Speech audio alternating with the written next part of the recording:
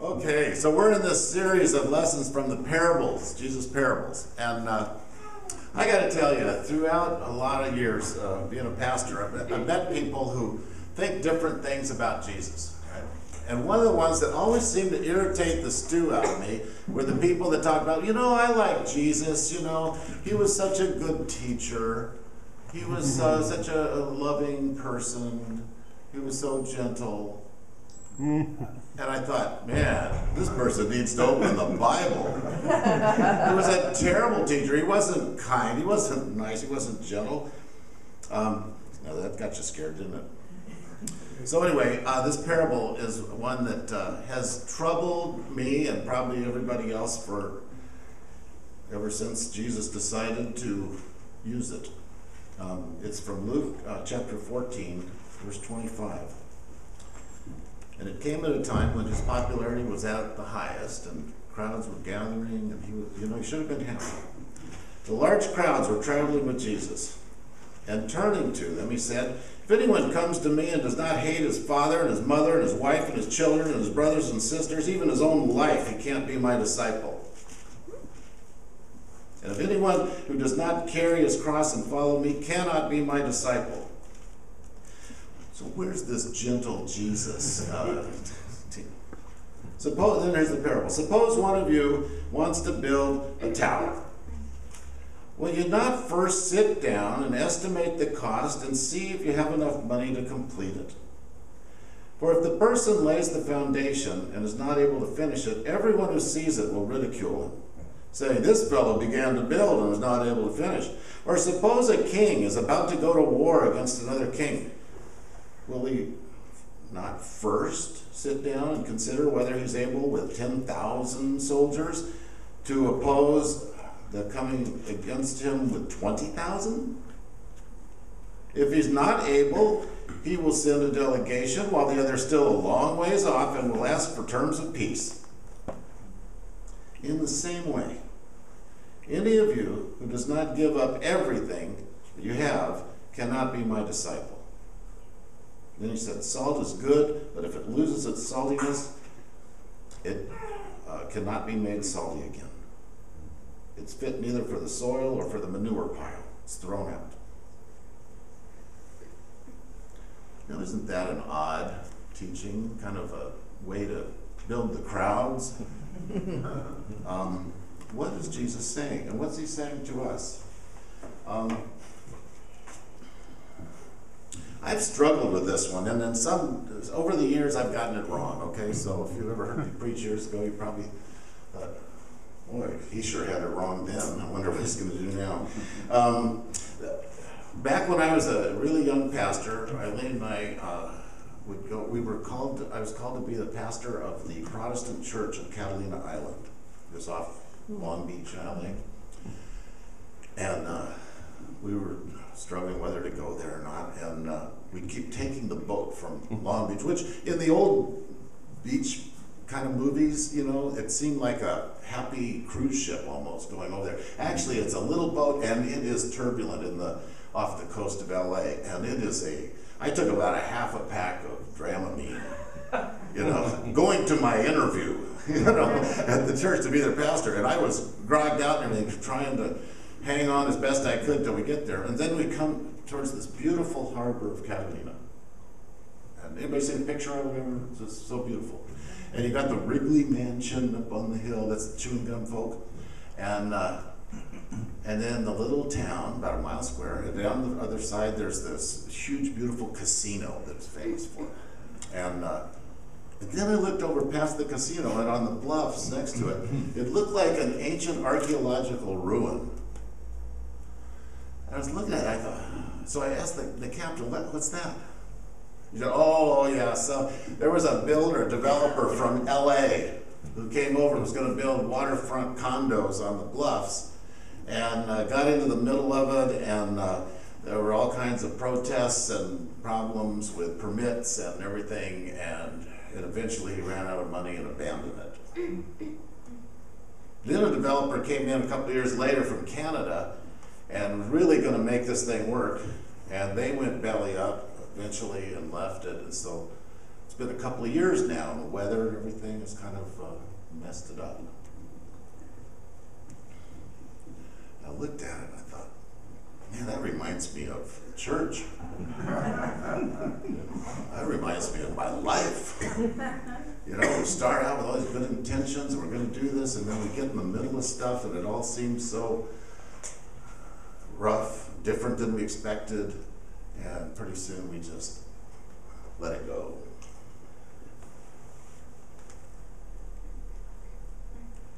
Not unlike the person Jesus is talking about in the parable. What is the cost? What's the cost? And I think what he's saying is, if you're going to follow me, if you're going to be my disciple, it's going to be costly. And it's not a short-term investment, because God wants our whole life. We want to give God kind of a little part, the religious side, maybe, you know, kind of like the religion page in the Seattle Times. You know, it's that little thing over there. You know, they put churchy stuff in. You know, God wants to be in the sports page too. You know, He wants to be in the theater section. He wants to be in the front page news. He wants to be everywhere in our life and not be relegated. Now, when I look at this passage, I'd always think, you know, yeah, we've got to talk about the cost of discipleship. We've got to talk about, you know, what we've got to give up to follow Jesus. And I've preached some very passionate sermons on that theme for a long time. But today, though, I want us to look at it a little bit differently. And that is, we need to look at the cost of living. We've got to consider the cost of what is our lives. Because otherwise, we start out with enthusiastically, and we, you know, we have this relationship with Jesus, and we're going off to live our lives. And what happens inevitably? No, that's not rhetorical. Actually, I'm asking you, what happens? Tough times come. What? Tough times. Yeah. Challenges occur.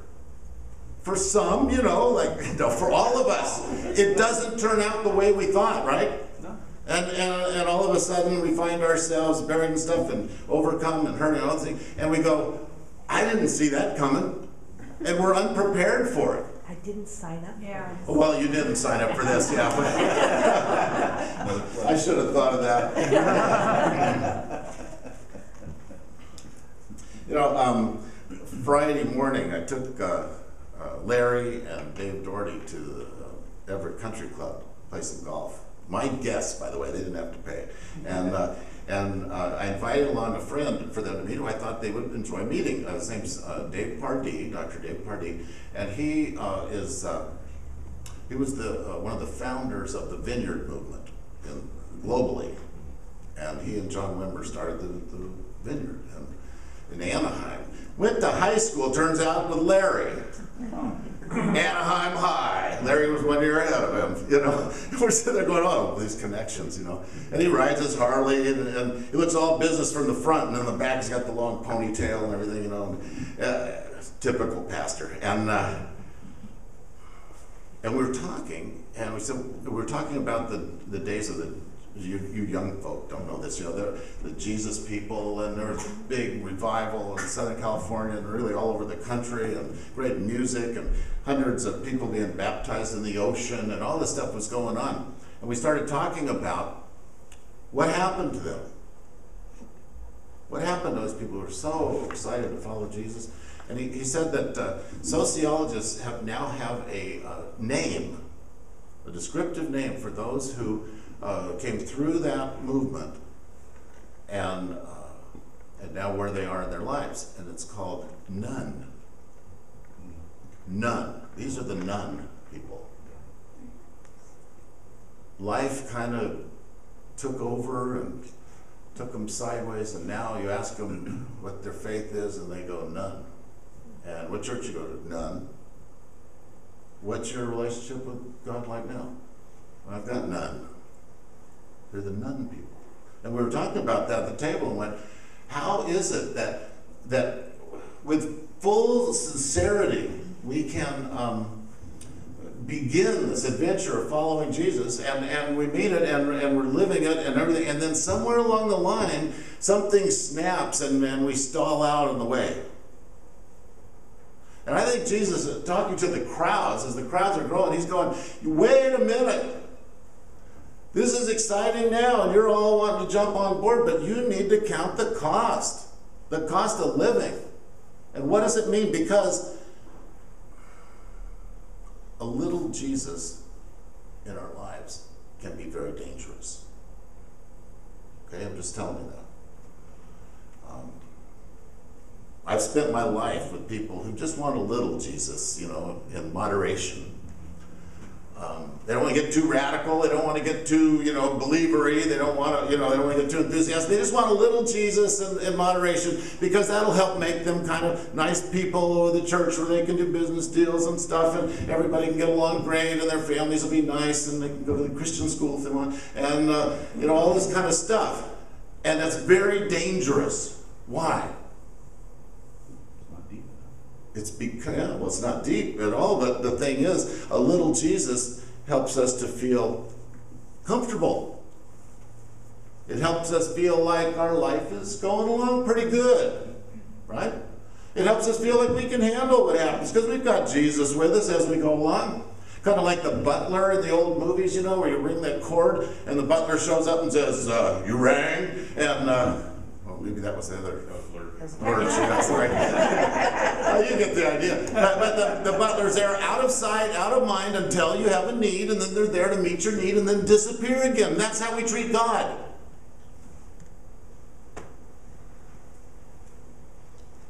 And I think Jesus wants us to know a little bit of Jesus is not going to do it, and we're going to be overwhelmed by life. And he wants our whole life. He wants a total commitment.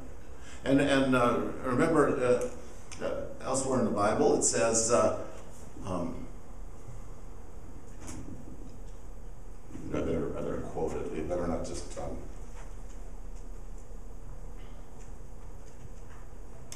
let's see.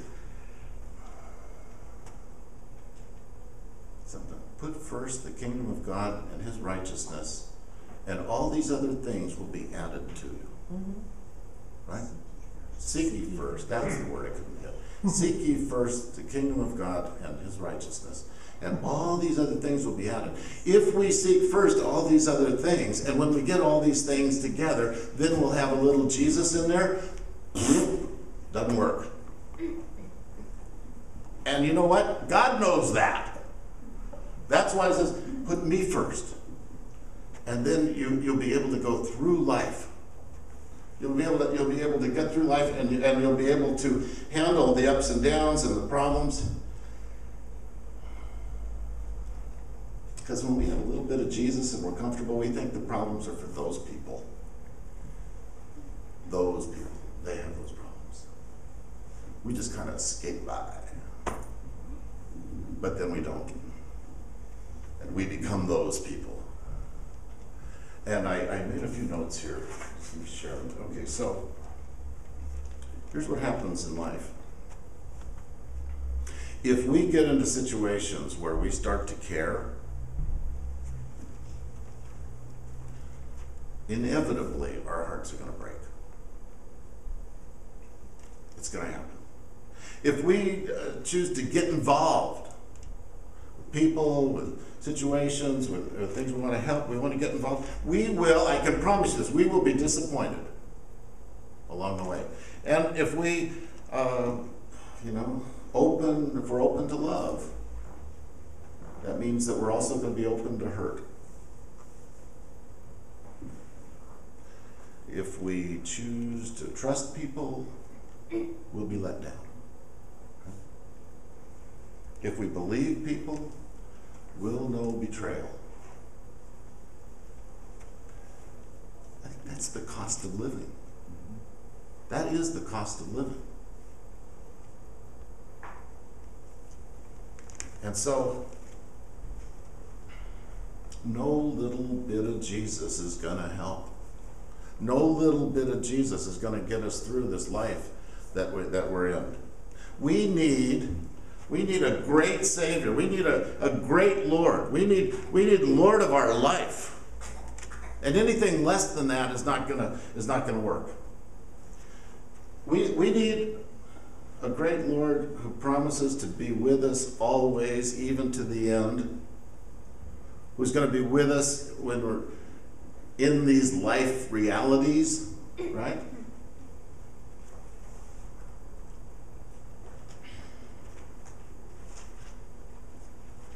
We need a great Savior who the Bible describes as a man of sorrows, acquainted with grief. Because if you've ever been in a time of grief, you know that you don't need somebody to put on a happy face with you. You want somebody who understands, walks with you through that, right? We need his wisdom. We need his love. We need his presence. We need his power.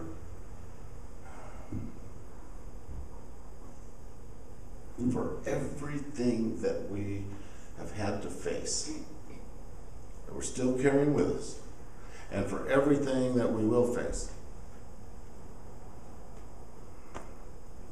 I think that's why Jesus said,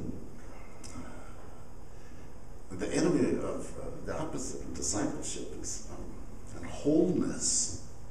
Okay, Jesus didn't say that. I'm saying this, okay, so this is my idea.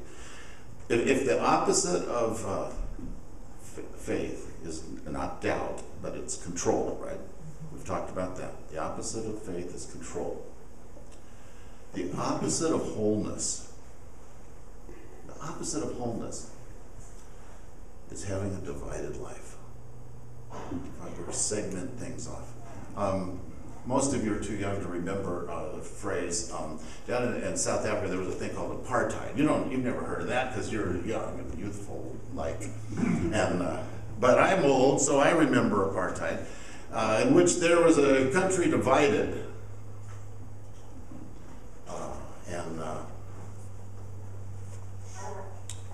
It worked well for some people.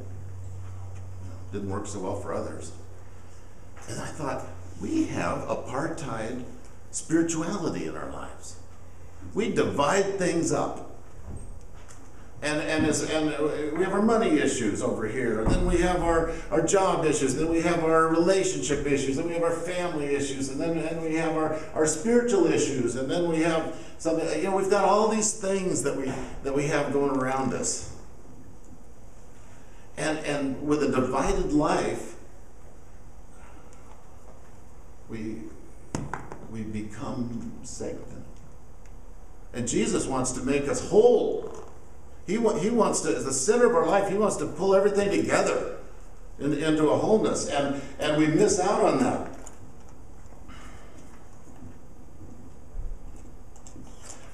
A quote here. A German theologian. I know you read German theologians all the time. You probably found this already. Helmut Tillich. At first sight, Jesus seems harsh and implacable, he says. But it's only the sternness of a physician who tells a person that only a radical operation will help you. If I do not cut deeply enough into the flesh now, I shall only be doing a superficial and temporary patch job. And in a few weeks, the disease will break out again in fresh growth. So, this is Tillich saying this. So by his very radicality, isn't that a good word? His very radicality, Jesus' intention was to free us from this confounded dividedness. He says, if you want to follow me, and if you set any real value on what discipleship gives to you, then you must also make a radical change in your life. Then you must say goodbye to many things to which you cling. If you do not, you will only be a person who's been scratched by Christianity and is constantly chafing your bruises. Then you might better have remained a tough pagan. Jesus wants no halfway Christian. He wants a person, hot or cold, but never lukewarm. Are we going to be people who have been scratched by Christianity and it irritates the stew out of us throughout our life? Or are we going to let God do something radical in us? Take over everything. Be Lord of our lives. This week, let's see. Was it Friday afternoon? I think I had to get home, right? Yeah, Friday afternoon. I was doing a radio interview in Pittsburgh, Pennsylvania, and the ride home with John and Kathy, because it was 5:15 there, it was 2:15 here. So anyway, it was a traffic hour thing, you know. And so on the ride home, they wanted to interview me about the book. You know, I didn't sign up for this. And so we're having our regular interview. The publicist sends them little questions to ask, you know. They didn't send me the questions, but anyway, little dinky questions to talk about on the radio. And right in the middle of the interview, Kathy, the co-host, veers off script and goes, "What do you do about this crazy world? This craziness all around us. What's going on? And people, we don't know who to trust anymore, and we don't know who to believe in anymore. And we thought things would be a certain way, and now it's just crazy. What do we do?"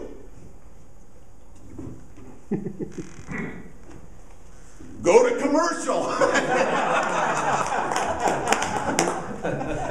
You know, I stalled. I said to her, it was a trick, you know, that people do in their interview. It was a trick. I go, "You know, Kathy, that's a really good question. I'm so glad you asked it." Because that gives you, you know, about 20 seconds to start trying to think of something. What do we do about this crazy world where we can't trust people, we don't know what's going on, and everything, blah, blah, blah, and disappointed and shocked? And I thought, really? Really? What do we do about it? First of all, don't trust people. You'd be an idiot to trust people. Don't believe people. You'd be an idiot to believe people. You're setting yourself up for heartbreak right there. Don't trust them, don't believe them. And she's going, "Oh, yeah." and I go, you know, like we've talked about 100 times here, the Bible calls us to trust God and love people. And we go, "Oh, yeah. Now I'm going to trust people and I'll love God." No! You trust God every day. You don't trust people. You don't believe. You believe in God. You don't believe in people. And you love the people. Whether they're crazy or not. Whether they're hurtful or not. Whether they're letting you down or not, you've got to find a way to love through it. And guess what we find out is the process. We don't have to be good at that. We don't have to be good at loving people. Because, here's the deal. Jesus will love them through you. It's his problem. All we have to do is be open and stay engaged. And he'll find a way to love the people through us. And we can trust him for that. What's the cost of living? Everything. What's the cost of discipleship? Everything. And you're welcome to try and live your life with a little bit of Jesus on the side, like a Cajun seasoning, you know. Or you can seek first the kingdom of God and his righteousness, and all the other stuff will be added. It's your choice. So Lord, you know our hearts, you know our needs, you know our situation, you even know our futures. You know our past. And so we ask that you would come into us for the first time, for the 100th time. Be Lord of our life. Be a great Savior. And some of us have clung to a little bit of Jesus. Lord, overpower us with your grace. Surprise us with your love and joy. and give us the courage to trust you and continue to love people. That's our prayer today. In Jesus' name, amen.